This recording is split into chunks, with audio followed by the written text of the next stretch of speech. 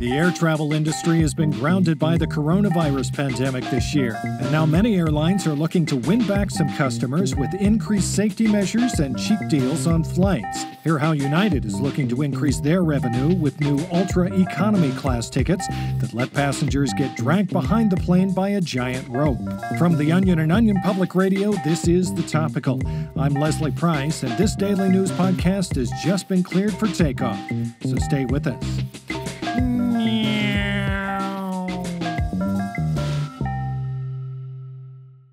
According to the air travel industry, no one's been more affected by the coronavirus pandemic than the air travel industry. And as the holiday travel season draws near, more airlines are looking to turn around what has been a rough 2020 and lure back customers with some very cost-friendly deals. United Airlines today has introduced their new low-fare ticket option called Ultra Economy Class, which lets passengers get pulled behind a plane with a giant rope to their destination. For about $100 less than your average economy ticket, you can forego a seat to instead be escorted to the runway and given one end of a 75-foot-long rope tied to the plane's turbine engine to hang on to for the duration of your flight. United spokesperson Travis Porter had this to say today. Whether you choose to hold onto the rope for dear life or use United's complimentary knot tying guide to securely strap it around your body, we guarantee your ultra economy experience will be just as satisfying, comfortable, and safe as any of our other flying options. So sit back, relax, and enjoy the views on the Ultra Economy class.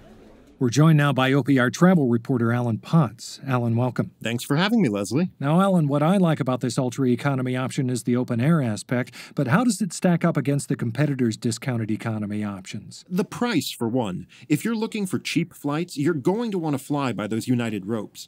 For example, a cross-country flight on an Ultra Economy class ticket will cost you only $215, compared to the $315 you'd spend flying the same route on Delta's lowest economy option, Delta Relax, which lets you sit underneath a toilet for the duration of the flight. And are there any hidden costs? I know with Delta's Relax, you have to pay an extra $15 to rent a flashlight so you can actually see in the various pitch-black waste tanks you're dropped in. That's where I thought that the Ultra option failed a little. The baseline cost is great, but if you want a parachute to safely land at your destination, it's an extra $35. Awful. Or you can opt for a knife at $15 to cut yourself loose during the descent.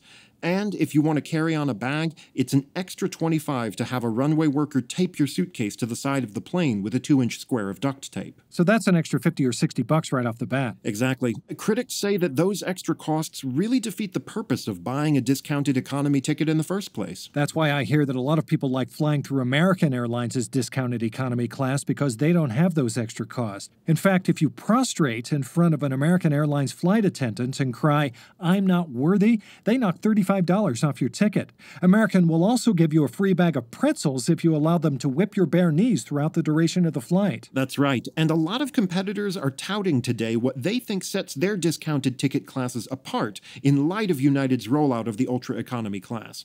For example, Spirit Airlines charges $30 for checked luggage, but just hours ago, they reminded customers via Twitter that they can always choose to have runway workers throw their suitcase at the aircraft's nose during takeoff, in hopes that it will bounce off the tip of the plane to its final destination at a discounted price of $15. Oh, not bad. And Frontier Airlines just launched a nationwide campaign to re-advertise their Basic Select Economy class, which involves groups of customers being released from cages on the runway and sprinting towards the plane to try and board it during takeoff. Nice, I'll have to check that one out. Now, you were able to test out the Ultra Economy class early. What did you think? I did enjoy the extra leg space and fresh air that surrounded me, but things did get tricky during the latter part of the ascent when I had to deal with passing hail and atmospheric debris. Here's some audio of my experience I was able to record on my phone.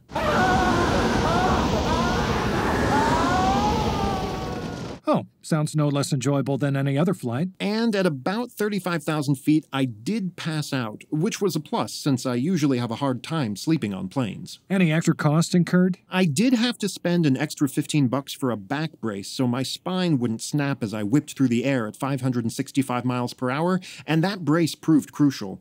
The man beside me flew without a brace and severed his spine almost immediately. Yeah, it would be nice if that was complimentary, but overall, would you say it was worth it? I did get to my destination on time, which a lot of budget airlines rarely guarantee, but the extra costs did add up, and I'm currently undergoing pretty intense skin grafts to replace the skin lost on my face and extremities due to sun exposure. Yeah, you look pretty rough in the picture you sent me from the hospital. Just happy I have a nose again. Thanks, Alan, and get well soon. That's OPR's Alan Potts. We'll be back in a moment.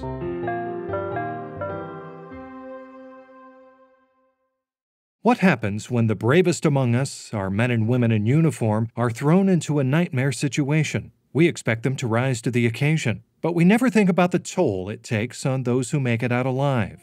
OPR's Jenna Resnick has the story of one such man now caught in the crossfire of trying to piece his life back together. It was terrible. Sorry, I still have a hard time talking about it. That's Mitchell Dunlap, Private First Class U.S. Army. Mitchell has seen active service in both Iraq and Afghanistan, but nothing could have prepared him for what he experienced in the public bathroom of his local hardware store, something that still haunts him to this day. I was sitting there screaming in pain. It was hot, and my entire body was sweating. The smell, that smell doesn't go away. It was horrifying. I thought I would die in there. We don't have to go on if it's too difficult for you. No, it's fine. I've been working on opening up about it, not letting it have so much power over me.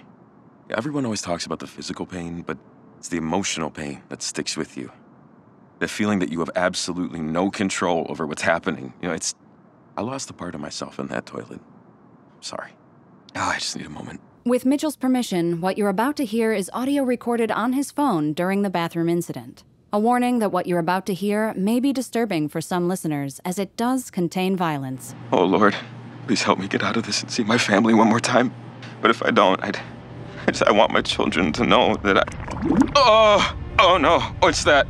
Oh, Mother of God, it's coming! Oh, fuck, my ears are ringing! Oh, I can't hear anything! Oh, my God!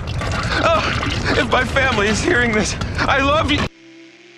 And it wasn't just hard for Mitchell. His whole family felt the brunt of his grunts, and his wife Donna was left just as scarred. There were times when I didn't think he was coming back, but I'm just happy that my prayers were answered, and he was able to make it out of that dump alive. Have you noticed any changes in Mitchell since he returned? I'm sorry. He just hasn't been the same since he came back. Even the sound of a toilet flushing or stomach growling is enough to set him off. It's a daily struggle, usually at least twice in the morning and once in the afternoon. But after realizing just how much a toll his experience in that stall was taking on his family, Mitchell decided it was time to take back control. The sounds of those bombs dropping still echo in my head. And even though it can make me feel helpless, I'm doing what I can. I'm seeing a gastroenterologist to get my stomach right, been eating a lot of fiber. It's been good for me, so... What was that? Nothing, Mitch. You just have some gas. Nothing to worry about. Oh my God, it's just happening stay calm. again. Just stay calm. You want me to stay calm? I'm about to cover this whole place in shit. You want me to stay calm? There is no hope for me. All right, you get out of here. You go, save yourself. Oh my God, Don't worry. Again. It will pass. Just take a deep breath. Okay, yeah. No, I'm right. I'm sorry. I'm okay. I'm okay. Mitch still has a long way to go in his recovery, but with the support of his family and a team of medical professionals, he hopes that one day his life and his bowels will return to normal. For OPR, I'm Jenna Resnick. Absolutely disgusting, Jenna, thank you. As a civilian who hasn't defecated since before Operation Desert Storm, I can only imagine the hardships that brave man has endured. Back in a moment.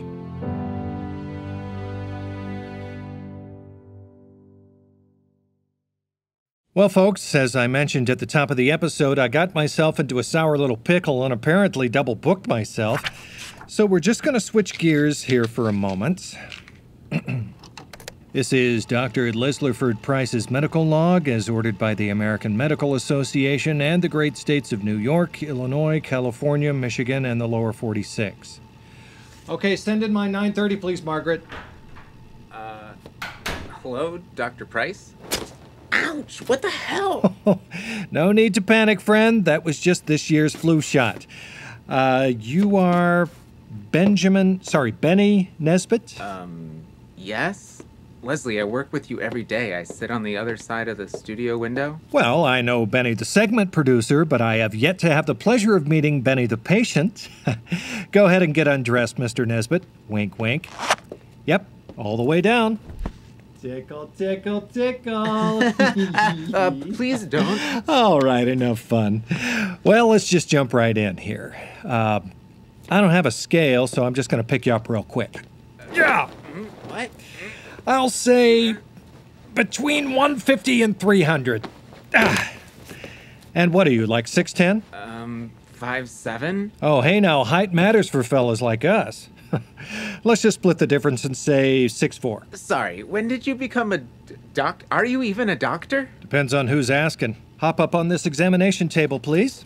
You see, for the valued OPR employee, yes, I am indeed a doctor. The doctor, actually. I even have a jar of lollipops. No blue ones, though. Those are mine. Oh, that reminds me. I'm supposed to ask, do you have the basic OPR primary care plan or the one with the broken, weird, and misplaced bones add-on? The first one. That's the only one available, I think. Oh, right. They cut dental because we all kept licking Dirk's fingers while they were in our mouths, and he didn't like it. Now, open your mouth, but don't get any ideas. I mean, unless you want to. Just to be clear. Tongue out.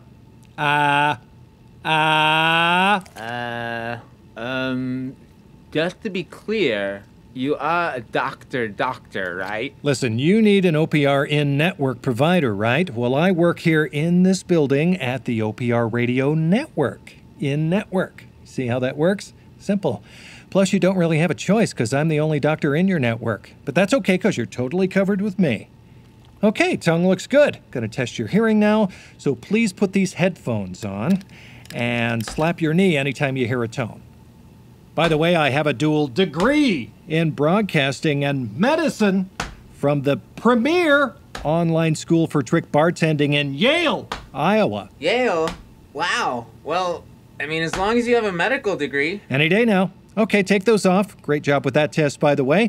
You're being such a good boy. So tell me, what brings you in today? Well, I got an email from HR saying that this was the only day we're allowed to use our health insurance, so I figured I'd get a checkup while I could. Okay, and I see here you have a history of heart disease, mental derangement, and a debilitating phobia of chapstick tubes being rolled really, really high out of their bases until they stick to the roof of the cap and pop themselves out? No. Oh, no?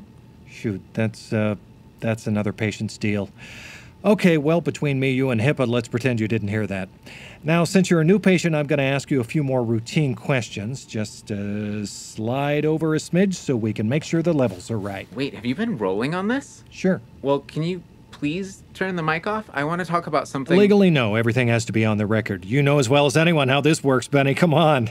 So are you still at 4629 Essex Court? You can't just nod, Benny. It's radio. Are you still at 4629 Essex Court? Yes. And you live alone? Yes. Aw, you should get a roommate. Oh, I don't know. Let's see. What else? Boring. Ooh, here's a good one. Are you sexually active? Yes. Well, la-di-da. Okay, playboy. Leslie, stop. Relax, Hugh Hefner. I'm just kidding. Now lean forward. I'm just going to gently rub your back while you breathe in. Okay, there you go. Shh. Breathe in nice and deep. And out. Good. And again.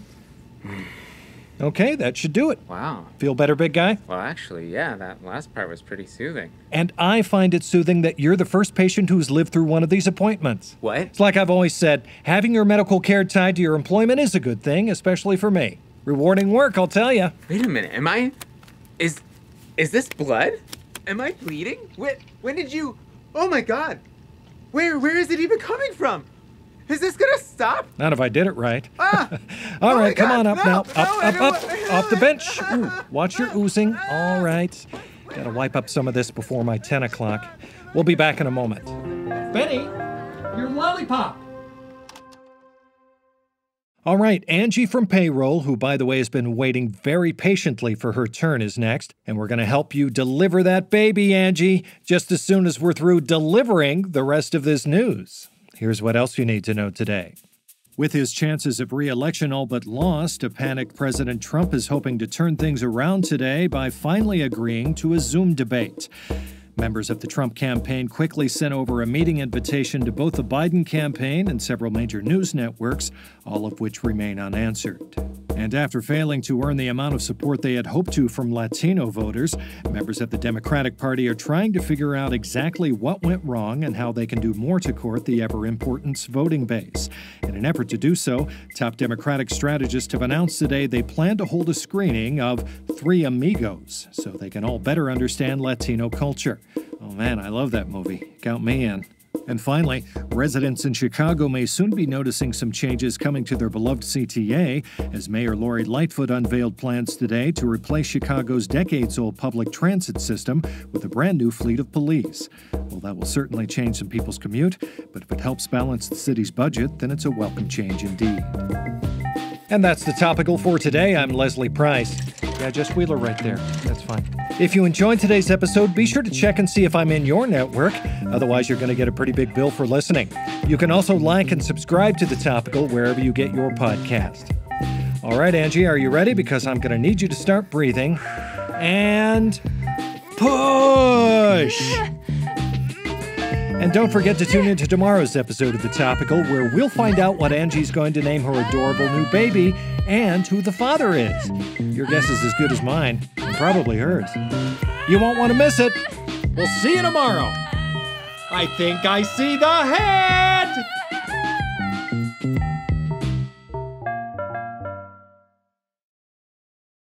The news doesn't stop just because this YouTube video has. For even more on all the worst things happening in the world right now, listen and subscribe to The Topical on Apple Podcasts, Spotify, or wherever you get your podcasts, you insatiable news freaks.